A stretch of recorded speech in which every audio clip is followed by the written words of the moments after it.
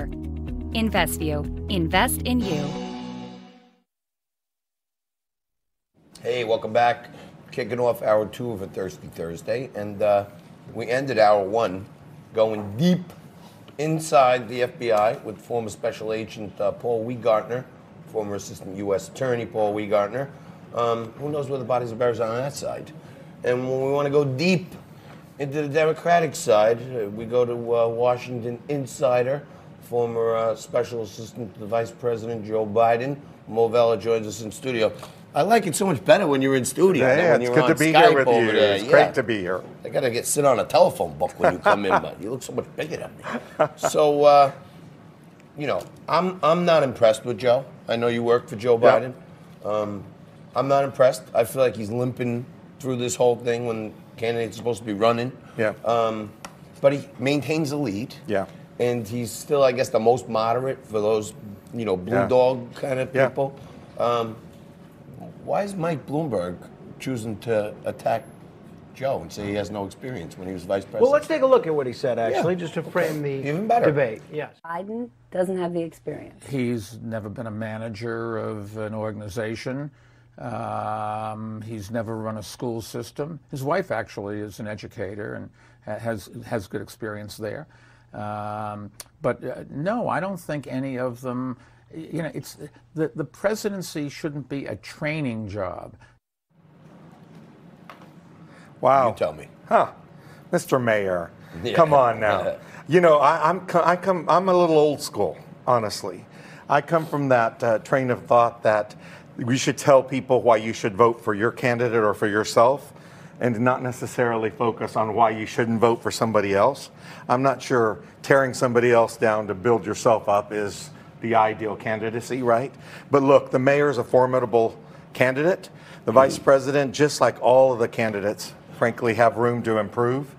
Their campaigns are all, constantly trying to be better, and I look forward to seeing them continue to improve. But Mo, the simple things, like knowing what state you're in, like how does that happen? You know what I mean? You're a pro. Here's the deal. You should know what airport you landed at. I don't want to, feel like I have to defend Joe Biden for any gaffes or I'm just misstatements. I'm and I don't feel that way. overall. I don't feel like you're doing that at all. Yeah. I'm just saying in general, I don't want to sit here and try to defend Joe Biden. Here's the deal about Joe Biden. The beauty of Joe Biden is that he keeps it real. Those mistakes, of saying you're in the wrong state, and the little misstatements here and there, to me, I think it's endearing. To me, it makes him just like one of us. I agree. Like I think one of us may make a mistake. The same thing with President Trump's Twitter typos. Those malapropisms are almost his version of showing that he's relatable. But obviously, the story. I thought you were going to compare him to Trump's lies. That's well, you want to talk about honesty. I'm not sure Biden's statement of how he voted on the Iraq War and then how he campaigned on what he wanted to do in Iraq could be considered honest at all. But unlike Joe Biden, Donald Trump actually had the wisdom to oppose the Iraq War. But everyone's talking about impeachment. This was Mitch McConnell this morning explaining what's going to happen now that we're heading to the Senate. The failure was made clear to everyone earlier this week when Senator Schumer began searching for ways the Senate could step out of our proper role and try to fix the House Democrats' failures for them. And it was made even more clear last night when Speaker Pelosi suggested that House Democrats may be too afraid to even transmit their shoddy work product to the Senate. Mr. President, it looks like the prosecutors are getting cold feet. So everyone's forgotten about the fact that there's this big Democratic debate tonight, 7 candidates, not including Bloomberg, but including Biden. What does the impeachment debate do to tonight's debate? How does that change the dialogue and the conversation? Personally, I hope it does not take up much more than the appropriate amount of time, which is just a few minutes. I'm disgusted that we're even having to talk about impeachment. Okay? Yeah. I ring the bell when we agree. Oh, okay, great. Okay, I like that. So how can the candidates clearly Sanders and Warren are in their own lane when it comes to single payer. Andrew Yang is in his own lane when it comes to universal basic income. But how can all these candidates, with the exception of those 3, kind of differentiate themselves from the others tonight? I think it's already been made clear how they're different. There's a major policy differences between them. If you stop, you just named one of them, right?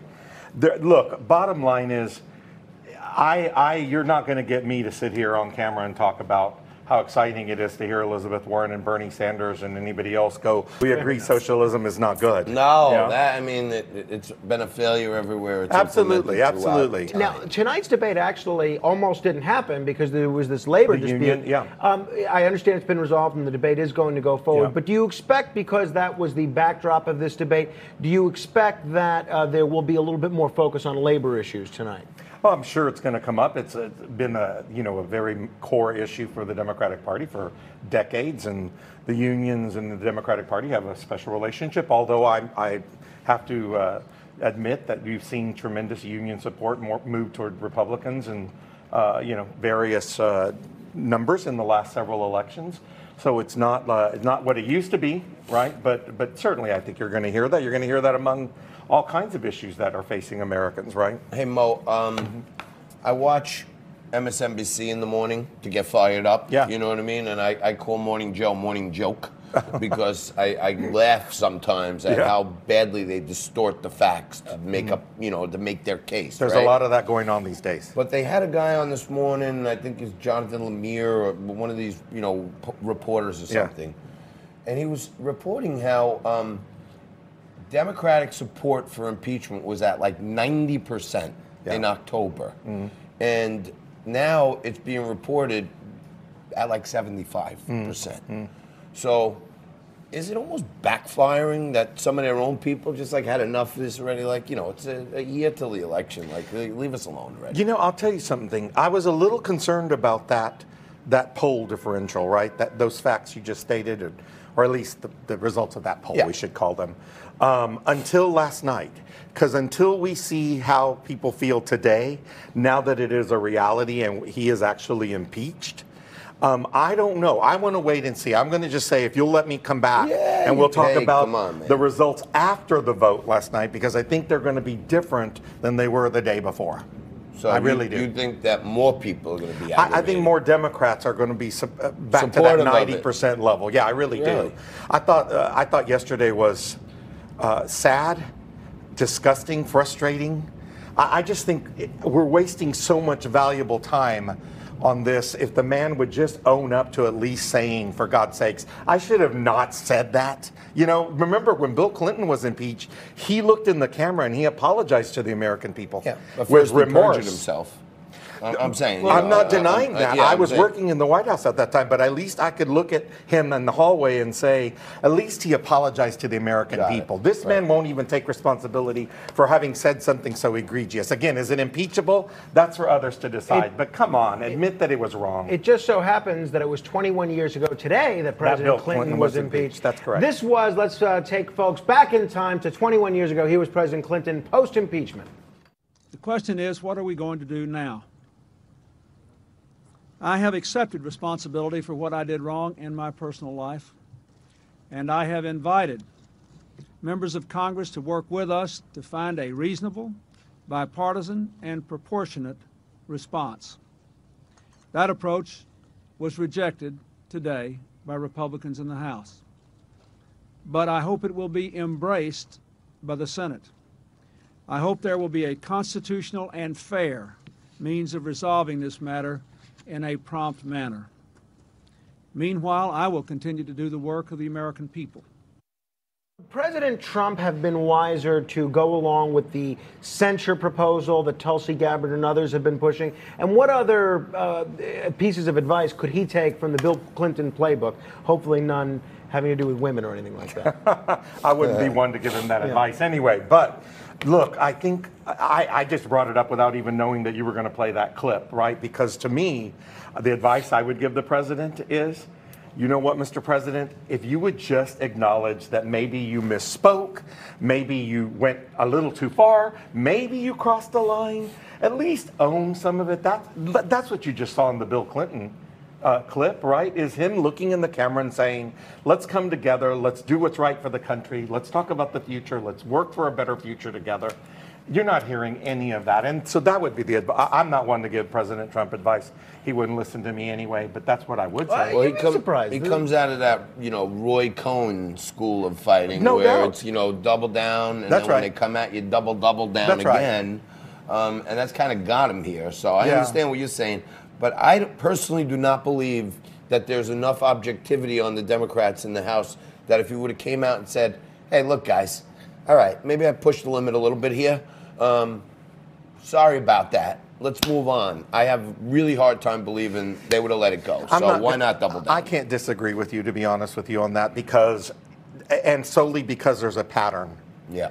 You know what? You've got 3 years in a pattern of, a lot of distortion, a lot of, let's just call it stretching the truth. Let me just say right, this. whatever you want to call Let it. me just We say won't this. use the L word. But the Democrats took control of the House last November. That's right. Right? And got seated in January, Right. those folks, right? There's been 3 different times where they were calling for impeachment. So it's like once a quarter now. You know what I mean? They finally got him, some articles to get him on, but does this set a terrible precedent going forward? I'm glad you raised this, actually, because I think it's time to give Nancy Pelosi a little credit for something.